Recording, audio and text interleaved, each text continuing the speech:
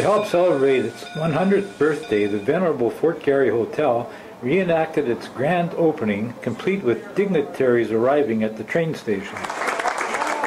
Paul Haverstock, the hotel's catering manager, played the part of Morley Donaldson, the Grand Trunk Pacific Railway vice president, welcoming the dignitaries to Winnipeg and the opening of the Railway Hotel. On behalf of the Grand Trunk Pacific Railway, I am pleased to welcome you to Winnipeg on the eve of the grand opening of our latest hotel, the Fort Garry.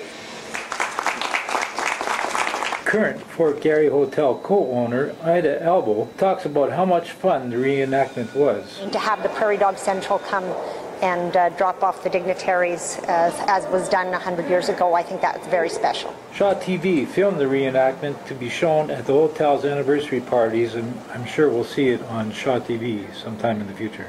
Jim Bender, Winnipeg Sun.